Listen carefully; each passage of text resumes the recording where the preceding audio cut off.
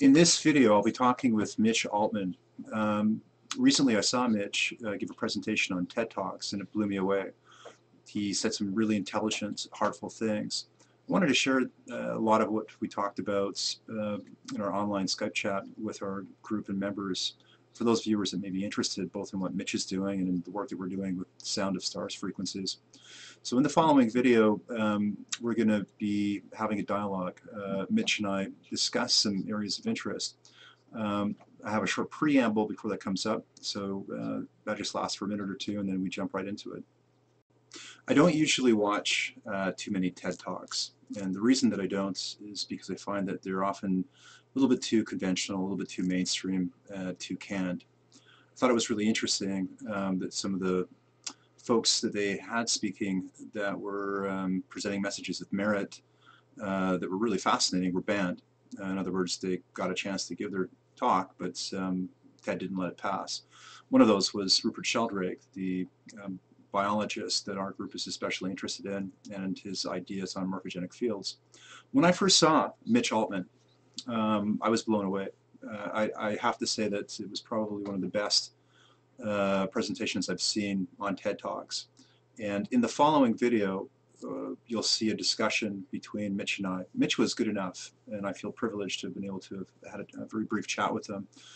And so we covered basically two different areas. In the first part of our conversation, we covered an area that's of specific interest both to our own Sound of Stars frequencies group and also to probably a lot of people that are following areas of neurofeedback, biofeedback, brainwave machines, mind machines, that sort of thing. In the second discussion, we're going to talk about something that's very dear to Mitch's heart, and that's the idea of building community, and also trying to support each other through things like coping with day-to-day stress, issues of depression, etc. I think that the second area is also going to be of tremendous interest to our group for a number of reasons. One of which is that Mitch has been involved in a new sort of global effort. It's been labeled different things, but one of the more common labels is the maker movement and hacker spaces. Basically what that has to do with is getting people empowered and encouraged to do things themselves. So you could say it's like maybe one of the best DIY do-it-yourself movements in place currently on the planet.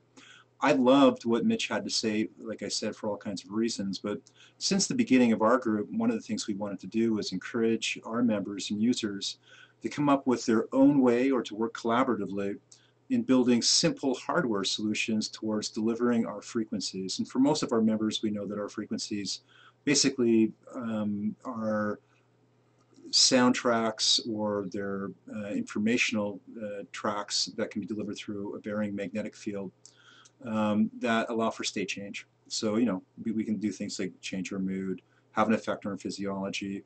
And for those that are familiar with our tech, we know that what we're working with is different from binaural beats and subliminals or isochronic tones. So we're really working with unique technology. I wanted to ask Mitch if some of the products that he's been making and if his approach towards the maker and hackerspace concept might be incorporated into what we're doing. And on both accounts, the answer was yes. And we have a fantastic conversation. Really enjoy talking with them. And for those of you that are not familiar with Mitch's background, you can find it easily on Wiki, but he's pretty much the primary mover in the global hackerspace and the maker community. His company is Cornfield Electronics. At the bottom of this video and then the video following, you'll be able to see all of the links in regards to his company and his offerings. The area that I really want you to get excited about, if you're using our frequencies, you already know that they can have a pretty strong, phenomenal, positive, mesmerizing sort of effect. A lot of people say that they get visual stimuli induced just by hearing them sonically.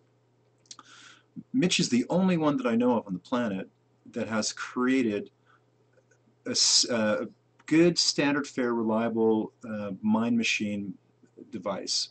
For those of you that may not be familiar with this, brain machines are basically devices that you wear on your eyes, and they're flashing lights, and they induce I suppose you could say it's like a certain kind of hallucination, Mandela type effect. I'm not going to go into the details. Mitch covers that.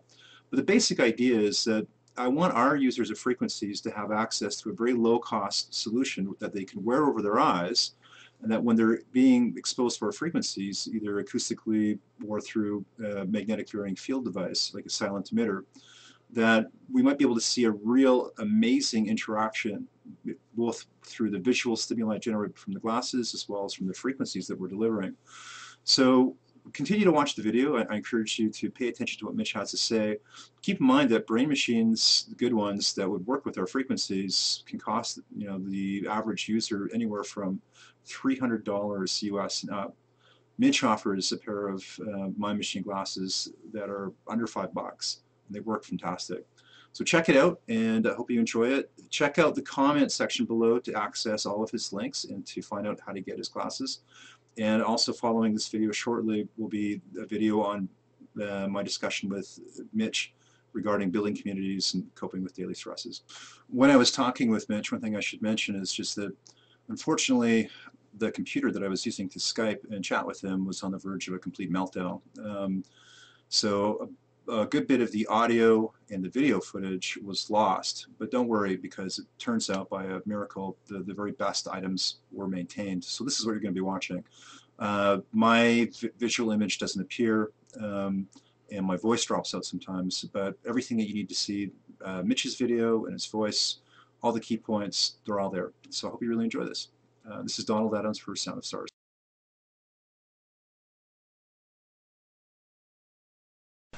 If you were to convey an idea or a sense of what some of the visual patterns are, like that some people report seeing, I've heard things like checkerboards and mandala type shapes. So what comes to mind if you were to give some descriptions of and is it a hypnagogic effect or partially hypnagogic?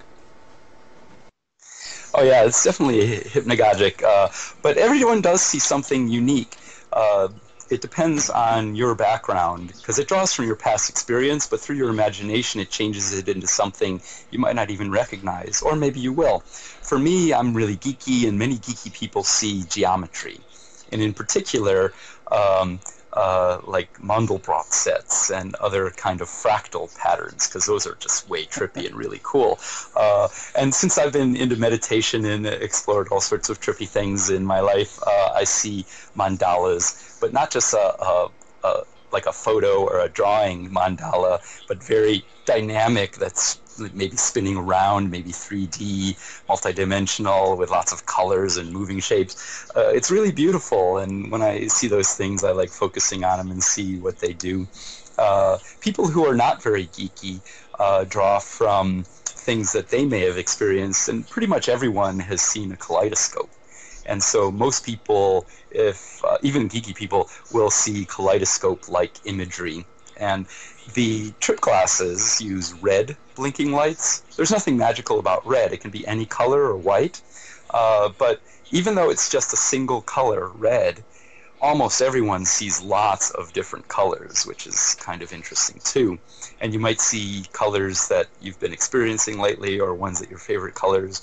It's different for everyone. A lot of people see waterfalls, or kind of like in old TV shows. What was that show that had the spiral going around? The Time Machine? Oh, the Time Tunnel. Whatever. The Time Tunnel. Time Tunnel, that's it. Yeah, it was a great show, eh? Huh. Yeah, it was fun. And so people who've seen reruns of that might see that.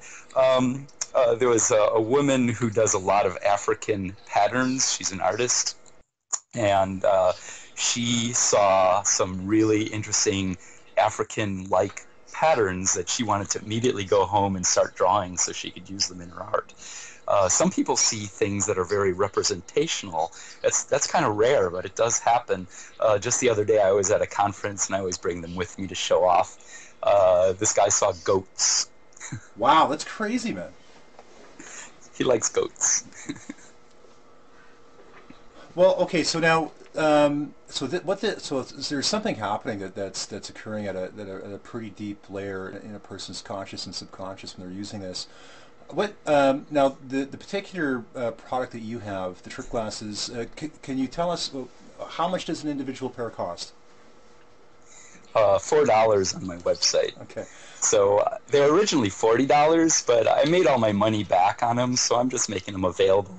Unfortunately, shipping and handling quite often costs more than the unit itself, but it's just part of the reality of our world. If you're going to buy something from someplace, you have to get it to the other place. And yeah, so anyways, it's pretty reasonable even with shipping and handling. Yeah, well, sure. I mean, yeah, most of the comparable devices out there are like hundreds and hundreds of dollars more. So for our members, like we have three different YouTube channels, and the main channel's got just over 4,000 members. We have a number of other online venues. What I'd really like to do is get as many of our folks on board, with your technology, and I want to make you our our poster boy. Now, again, I'm not trying to stroke your ego, but it's like I'm so impressed with just your approach and your attitude. It's a godsend, especially in these times with everything crazy going on in the world. Oh, thanks. Well, yeah, you're welcome. I'm a Sagittarius. We don't give idle comments. We only give them to people that earn them. So, but now here's one thing I wanted to ask you too, and I don't want to go into this for too long. At least not now. Maybe if we were talking in the future, and if it's warranted, we can get into it. But one of the things that's happened with us is we've been developing frequencies that we use either through audio delivery or through typically a varying magnetic field, like a pulsing varying magnetic field. And so each frequency track usually is about 10 minutes in length, and they're a topological representation of a targeted state, usually a mental or emotional one. And when I'm designing them on my ends, the actual design it's geometric, and so what we have is we have a organic moving geometric representation of a state. This state might be anything from what does it feel like when we're optimistic, what does it feel like when things are going our way and we're lucky. And so then the idea is that we take this topology, this geometric representation of a given state, and then we play it back acoustically or through this very magnetic field, that there's effects that are noticed, and the idea is through resonant entrainment the person picks up on something. And so we've been doing this since publicly 2008, and we've been getting good results. But there's been a few areas of challenge for us. One is at least half the frequencies sound damn weird. It's not music, it's not entertainment, they're strange sounds. Half of them, apparently members and users like the sound of it, so they're fine playing it in the background for however long. And some of them just sound strange, and so sometimes if they're at the office or if they're at home, sometimes their friends or family like them, and other times it weirds them out. And so what we try to come up with a way to provide different platforms for delivery, which would be like a silent delivery mechanism. This is where we began to explore the varying magnetic field pulses, because now we can convey the information biologically, but there's no audible component to it. But one of the things that's been, I don't know, I wouldn't say it was frustrating, but I would say that it was disappointing, was that when I'm designing these tracks, I've created on my end, it's a part of my device or system, is I have a heads-up display, and I have something that's very similar to an oscilloscope, and it lets me view not just the graphing of the inherent waves or the topology of the frequency, but I can see the extrusion dimensionally, so I can go to 3 dimensions and sometimes higher. This is a representation of higher dimensions, like different end states. And so all of this is cool. Well, I mean, it's working well for us, and we enjoy it. All this information embedded in these tracks, but what would happen sometimes is people that were more intuitive or more sensitive, they'd write in and they'd say like, "Oh my God," because there's a phenomena or an effect very similar, to what we see with the brain glasses. That would, in the early days, it was happening to people acoustically. The sounds would have a kind of a literal auditory Gansfeld effect as visual stimuli. And so when it's as though the sounds would begin to solidify, as though a lot of our viewers are familiar with things like kymatics and Hans Jenny and Ernst Chladni, where we know that sound usually, especially pure tones and complex tones have a very specific associative geometry to it. So when they were becoming entrained with the use of our frequencies, the associated phenomena would kick in, and sometimes people would think that they were seeing stuff, and they would, and I didn't usually tell people, okay, this is what this track looks like. I just didn't tell them, but every once in a while, somebody writes like, oh my God, I'm seeing such and such. So what what I had wished for years was, geez, wouldn't it be nice if we had some way that was cheap, portable, and somewhat rugged, to have a way to not just convey this visually, or not just convey this in an auditory way, not just deliver the information as a varying magnetic field, but what if there was some way to have a way where users could actually see at least some of the geometry that was in the frequency tracks on an actual viewer, a field screen. And then it occurred to me that with some of the technology out there, we already know that we've got some of these like visual renders, and they're usually cheap ones where you feed a song in, to a media player, and it makes a pseudo-generated pattern to that. But what I had wondered was, what would happen if we had a way to have glasses similar to yours, where maybe there was a slight modification or chip, where maybe it could actually pick up and visually display some of the patterning that were in the tracks, and how would that affect people? And would that increase the benefit? My gut feeling is that it probably would. I liked your description about when you were talking about, like when they put your glasses on, they're having a very distinctive experience, but it's not a canned experience. It's somewhat varying depending on the person, which is very sensible. It makes total sense, and I think it's greater value that way. And I have a feeling that the glasses that you have, as they are, because of this effect, it may very well be that the glasses used with frequencies, they're using headphones or however, or if they're using maybe the magnetic field emitter, that it would have an effect on whatever the visual changes were. But I wanted to ask you, I mean, just off the top of your head, generally, would it be very difficult to add any modifications to the glasses that you have now, where it might be able to directly pick up some of the information in the frequency and display that visually? Yeah, well, the glasses I have are very, very simple. There's just one blinking red light in front of each eye, and they're both doing the same thing. And they're going along with the sound. They come with headphones, and they have binaural beats so that the pulsing sound correlates to the same pulse rates as the lights. They're in sync with one another, so the brainwave, the 14-minute meditative brainwave sequence is coming in auditorily and visually. So modifying them to be what you're talking about would be a very different project. That would cost a bunch more. It'd be pretty interesting to experiment with that. There's a bunch of glasses on the market now. The most popular one is called Oculus Rift. They're designed for virtual reality. So you put them on, and all you see is what a computer shows you over each eye. Well, each eye has a computer screen with a little bit of optics, so it looks like when you open your eyes, you see the screens, but it appears as if the information is out in the world. And it's a slightly different image on each eye, so it can be parallax, and it makes it seem as if you are immersed in this environment. That's the intent of Oculus Rift, but they are computer screens in front of your eyes, so it would be very easy to have, if you have an Oculus Rift or something like it, to present information based on the sounds or on the magnetic modulated frequencies to go along with that, and you could present that information and guide people along maybe a little bit better with that. I don't know. Or maybe it's just something for the conscious mind to pay attention to while the subconscious part is doing its thing.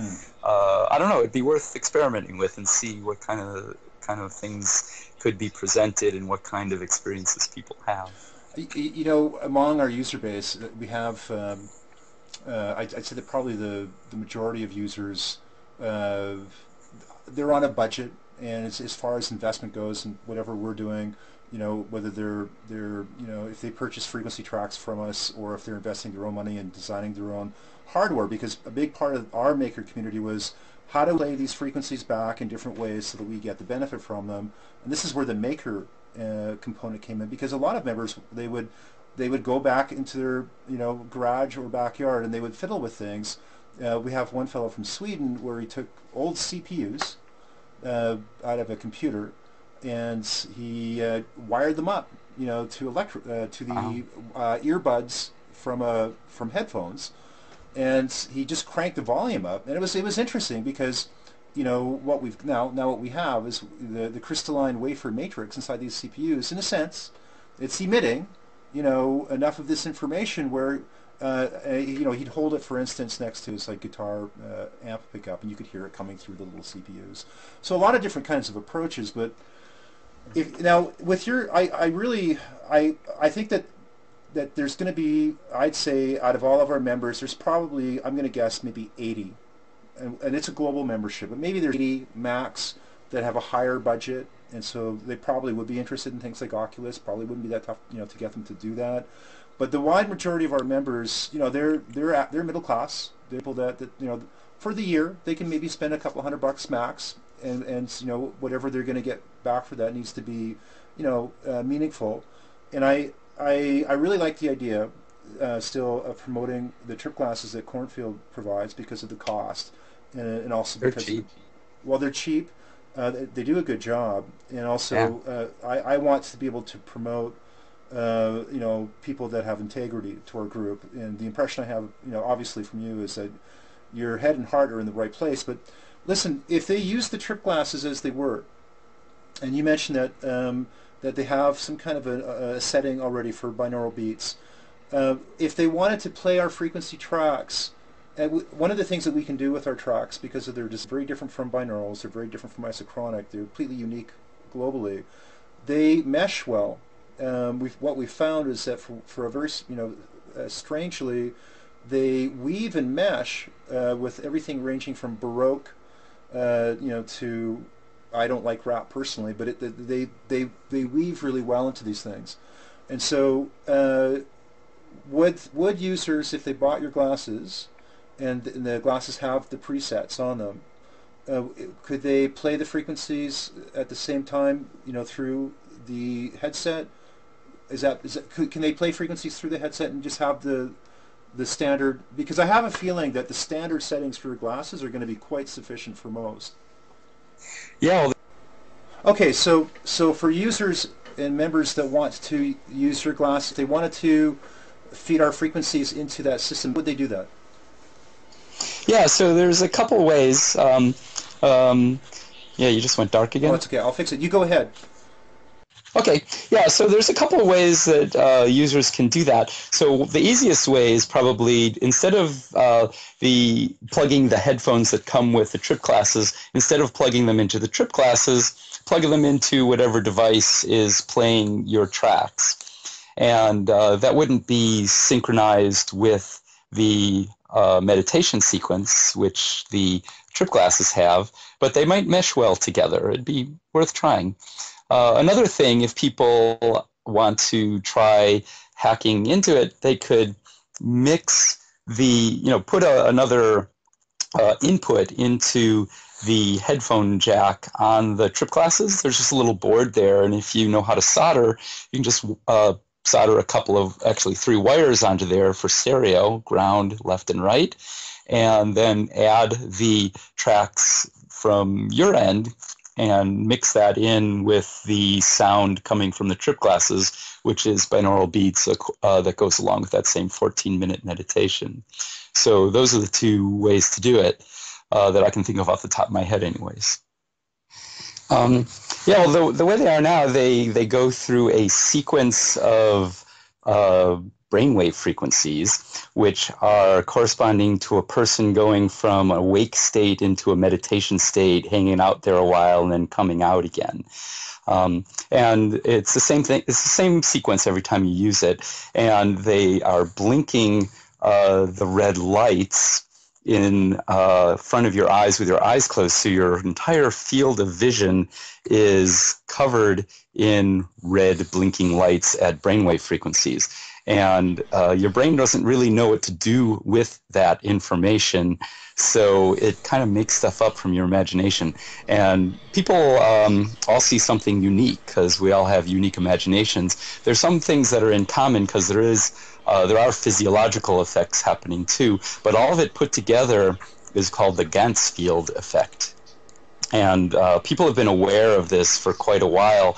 There's written essays, short little blurbs from as far back as Middle Ages, where someone in a carriage going through trees lining a street or a driveway, the sun is blinking through them. The person closed his eyes and really liked the effects. So the thing that's different now and different from the person you were talking about with the machine he made is we can do this very inexpensively with a computer chip programmed to blink at brainwave frequencies, and not just one brainwave frequency, but a sequence. So we can, if you want to, follow along with that sequence, and if it works for you, go into the state intended, in this case, meditation. So it's specifically designed for that. Everything I do is open source, so all the plans for it are online. Anyone who is at all skilled in this or wants to learn can take my things and hack them to do whatever they want to do, including change the blink rate and their sound that goes along with it to be not just this meditation sequence, which is what it was designed for, but you can change it to go along with anything in the environment, including sound or an MP3 player or whatever, and there have been people who've done this. Is that where you were at? Yeah, I'd be way curious what people think too, so definitely, yeah, I'm looking forward to that. One thing too I just wanted to mention, I have another project that is just recently a product now called NeuroDreamer Sleep Mask, and I have a version for meditation and one for sleep and one for helping people learn to lucid dream. But with binaural beats, it's sort of the same problem, really, that you were describing with the audio tracks that you were talking about. It's not particularly pleasant. It's not musical. It's not like horribly unpleasant, but most people don't find it pleasing to have this kind of sound. And so the trip glasses has that sound. It's sort of like, I don't know, buzzing. It's not, I don't know. People find that it helps, so they keep it on there.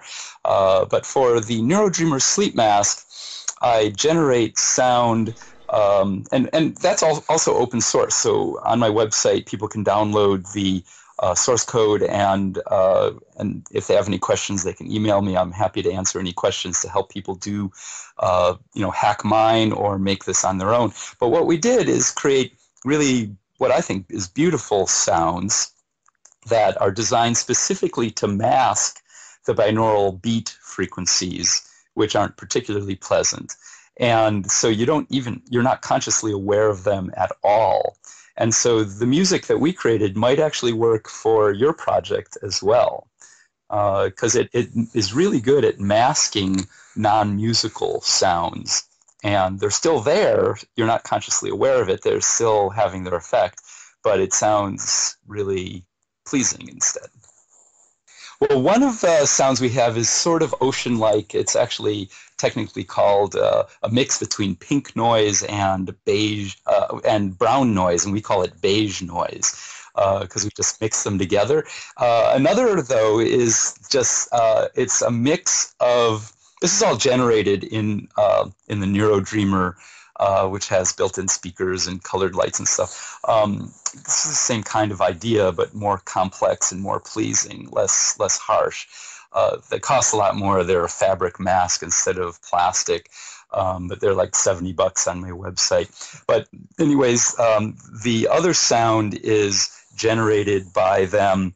It's a mix between human voices, a choir sound. We mix it together at various frequencies so it makes a choir-like sound, along with a sample of an Indian instrument called a tambura, which is a drone instrument that most people find really relaxing. And I love Indian classical music, so I put that in there. And there are Indian classical musical intervals that are really good for just sort of cruising off into space with, inner space. And they're also really complex sounds, all this mixed together so that it masks just about any sound, and all you're left with is consciously is something very pleasing. Well, for me, they help me go into meditative state, which I've gotten a lot of benefit from throughout my life. I've been meditating since I was 13. I don't need any device to meditate. Nobody really does. It's something hardwired in our brains, just like sleep and being awake or being drowsy. These are states that are we evolved to have, and no one needs a device to do that. But in our modern day, we're kind of out of practice in getting into meditative states. And so having a device like this can help people do it. It also is kind of maybe even a trick to give yourself permission to try going into the state in a fun way, because as you go along, you get this Ganzfield effect, which you hallucinate lots of beautiful colors and patterns from your imagination. But the meditative state is the real goal here, as well as enjoying it and getting benefit from it. So for me, when I meditate, I can do lots of different methods. There's no like right and wrong way to do it. Well, I guess there's wrong ways to do it if it doesn't work for you, but there's a lot of ways that you can go into a meditative state. One way is to just pay attention to your breathing, and if you do that long enough, wanting to meditate, you will. Another way is to pay attention to your thoughts. One method of that is to, every time you have a thought, just sort of let it go by. Don't pay attention to it, and just say, okay, I'm just going to let it go by. And if you find yourself at any point drifting with your thoughts, you can just remind yourself, oh, I'm just going to let thoughts go by, including the one I just had.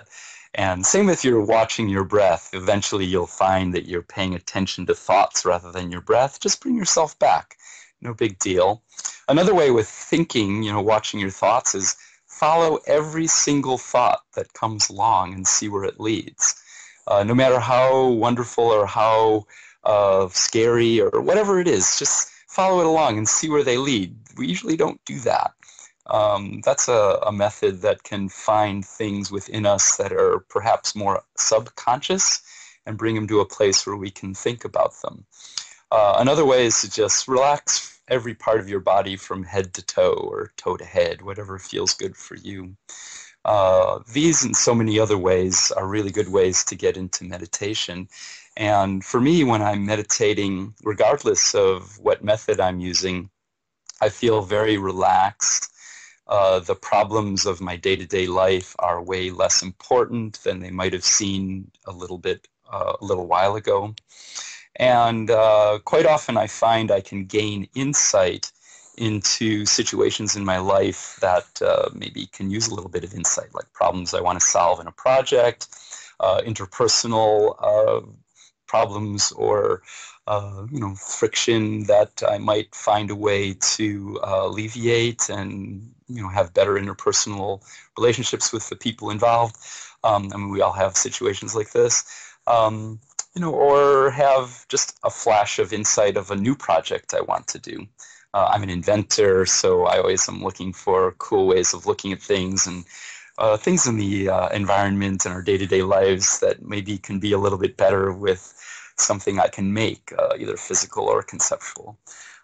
So all this and more, this is what I get out of meditation. And everyone is unique, so we'll all get different things out of meditation.